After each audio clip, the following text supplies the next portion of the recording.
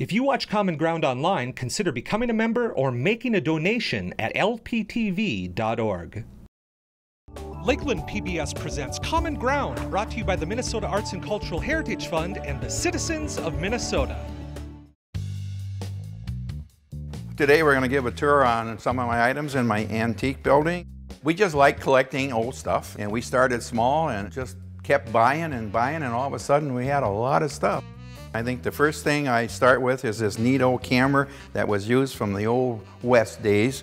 It's the one that you hold up, the flash, and it goes woof, and you see a lot of them in the old Western movies still. And we have the old full-size Elvis, which we got in Chicago. Carol and I go to Chicago every November to a huge antique show. And we bought Elvis there, and we bought a few other items there. We bought that silent movie projector from 1906 in Chicago. Lots of posters from different Elvis movies. And then we got a popcorn machine that we got just 20 some miles west of us in Perham. It didn't work when I received it, but I had a gentleman repair it, and we've made a couple batches of popcorn with it. And then this projector here came from, we got it in Brainerd, and it came from Minneapolis. Back in the 40s, 50s, and 60s was huge for these wall boxes. You'd go into a restaurant, you sit down in your booth, and there was a wall box, and you could put your nickel or dime in there and play your favorite songs on the jukebox that was over in the corner. You're not going to see very many mixers around with 3 beaters. Of course, everything is standard with 2 beaters. And this thing here is a flour sifter, which you sift your flour, and up here you have your... This is our first stove we bought, and this is made in 1929. And then we have a bread making machine here from 1904. And it just purchased this a week ago, and all the parts are inside for making bread. But probably the coolest thing on this wall is that vacuum cleaner. It's from 1911, and you take the top handle and you pull up on that to suck the dirt up into there, and it has a filter system in there. But I think we all realize it would have been a lot quicker to use a broom and a dustpan. But this was the start of the vacuum cleaner business. And this is a neat round old stove from 1899. It's bigger than most wood stoves. You see, most of them are 12 or 14 inches, and this is a 20 inch. So this was made for a bigger building. And this definitely all usable. There's no cracks or holes or anything in there. You can just use it by just putting the stovepipe on there. And of course we have some nice old pictures, a few of them like Little Richard and Bobby Lee and them. Carol and I went and saw them, and we were lucky enough to get them autographed, and really easy to visit with and that. And we got a couple of old sinks. There's a lot of cloth bathtubs around, but very few of them are in a 4-foot. Most of them are 5.5 or 6. And this is a 4-foot. And then we have this toilet that's on the wall, which easy flushers because they got them high up. And that came from Great Falls, Montana. Seen it advertised, and I bought it over the phone, and I have a friend that has a store out in Great Falls, so the man delivered it there, and then later I picked up the product when I met that gentleman from the store. This is a couple of neat TVs by Philco. They came out with these in the 50s thinking this was going to be the big thing, and it actually ended up bankrupting Philco. They went bankrupt over these TVs. They went over so poorly, and the quality of the TV wasn't that good. And I have a little article that I picked up, I put on here from off the internet showing what happened, but they filed bankruptcy and what have you. Anyway, and then this is a neat little phonograph here, which got the cylinder, and it's in pretty darn nice shape for 100 years old. And we played it a few times, but mainly just here for looks. So. And then my wife, Carol, when she was in high school, she kept all her high school buttons and little odds and ends, a little jewelry and all that stuff. So we have it all on display. When I was a senior in high school, we went on a bus trip to Minneapolis, to the University of Minnesota, a school trip. And everybody that got off the school bus, they handed us a 4-pack of cigarettes when we were seniors in high school. Today, they'd have a heart attack if they passed out of cigarettes to anybody. This is a cream separator that is one of my favorite items in the whole building. It's a cream separator with a square tub. I grew up on a farm, and I've seen a lot of cream separators, but I've never seen one with a square tub. They're always around. And this thing is made before electricity on the farms. They have a treadmill. You can either run it with a dog or a goat or a sheep.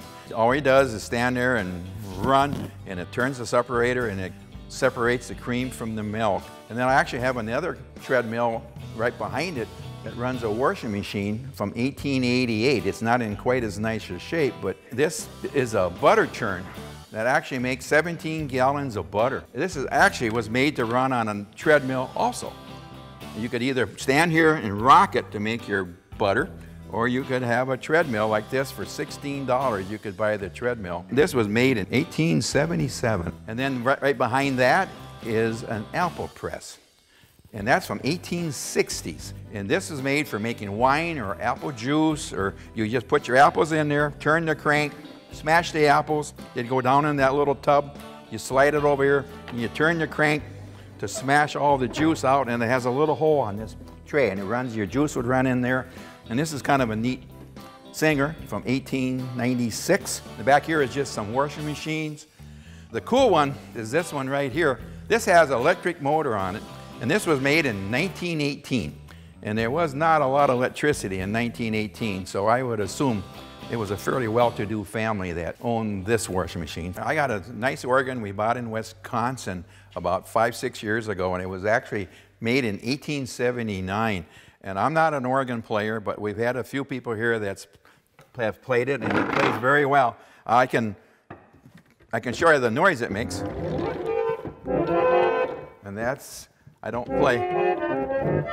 But for a 140-year-old machine, I think it's pretty awesome. And you see a few radios around like this. It's before AM, actually. It's a very old radio, has no volume control. If it's too loud, you just turn it off the station a little bit. And you see a few of these radios around, but you see very few stands. The stand is your speaker.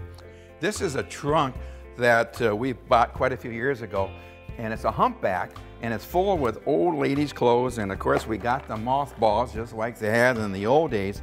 And Carol, we just found out one thing about trunks that have the dome on. They was normally owned by the rich people. They came out with the idea, if they have a dome top, their trunk always got put on top of the pile, and all of the trunks with the flat tops was on the bottom. So these people decided, oh, we'll make a dome, our trunk will be on the top. It won't get damaged. So. And then, of course, we have our 50 soda fountain area, which I'm quite proud of this. We keep thinking we're done with it. We got everything we can have, and I'll be darned if I find something else I got to squeak in or put in, but it's getting to the point it's full. Monarch ice cream was huge in Wadena for years, and it went out of business probably back in the 50s or 60s, but we ended up with a few posters, and I want to make sure we keep that around for people to remember about Monarch. This is the back of a 1956 Chevy. Just took the trunk off and built a seat in there, and it's got the lights hooked up and kind of fits in with the soda fountain. This jukebox was purchased in 1998. It was the very first item that we purchased in this building. And we played somewhere between 4,000 and 5,000 records on this jukebox. And I'll come out here at night and I'll just come over and punch buttons. I don't even care what song comes up, and it plays awesome. It's a 1954 model, yep. And it's got awesome sound for 63 years old.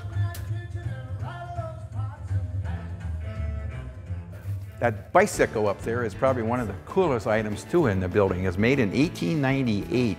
It has wooden rims, wooden chain guard, and a wooden chain back fender.